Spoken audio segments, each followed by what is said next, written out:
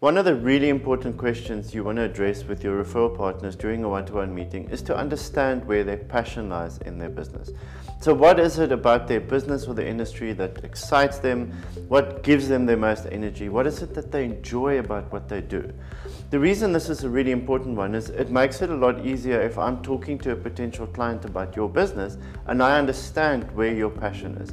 If I can tell that person, hey, this is what makes you tick, this is what excites you about the business, this is why you love doing what you're doing, it makes it a lot easier to line up a potential referral. So the next time you do a one-to-one meeting, be sure to discuss this with each other, so figure out where their passion lies, where your passion lies, and then use that the next time you make an introduction for a potential referral partner.